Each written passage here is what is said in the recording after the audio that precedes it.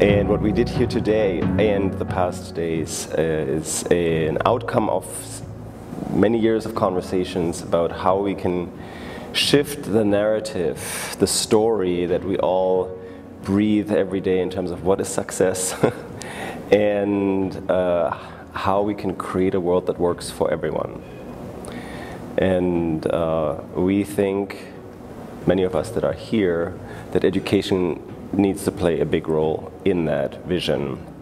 The opportunity to reframe how we teach business, to empower people, to be with people in a workplace and create amazing things because we're doing it together, moving away from this top-down hierarchical, I'm in charge here, you're going to do what I tell you. We know that doesn't work. To create something that's bigger than ourselves, bigger than Nikki, bigger than Patrick, bigger than Bob, than Brian. To create a new education system that creates leaders that are humanistic leaders. And what is a humanistic leader? A humanistic leader is a person that when she or he starts an organization, it will be an organization that will care about people, that will care about the environment. I mean, academy of humanistic leadership, humanistic management, humanistic teaching that we can use as a platform to spread this idea globally in the next 3 years. It's also going to be a collaborative space where professors from different domains and fields like economics and marketing, or my field, organizational behavior, etc., finance, IT, I mean anything really, and even interdisciplinary or multidisciplinary from the liberal arts, realms, can come together and share and draw on their own wisdom and share that wisdom and then collaborate with each other and also build a sense of community. In order to do that, several principles have been made very clear.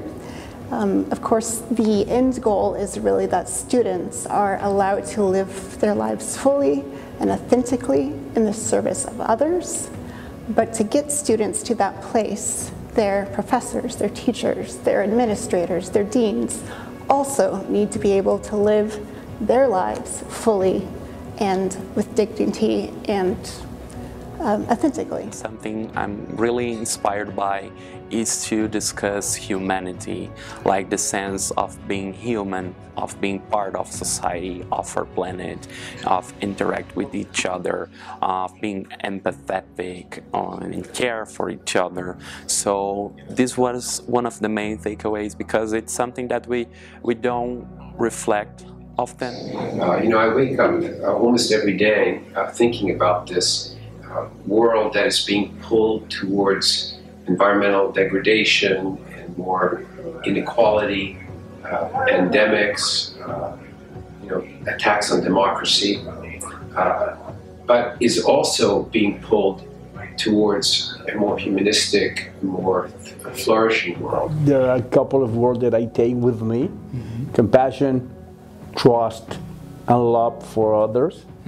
And this idea would let me build up better classes, better courses, better programs in order to teach our students how to be more human in a world that everybody matters. After the 3 days here, I mean, I'm dreaming about keep changing the world, but as I said last night, it's not that I'm dreaming alone anymore. This is great. It's a great time for us to be reimagining, what we teach in our business schools, and that's really what this project is all about. It's kind of like, how do we teach in a way that kind of like, can make the world a better place. Yeah. We now have a team of people that will go out there and spread the world and actually fulfill on this, creating a world that works for you.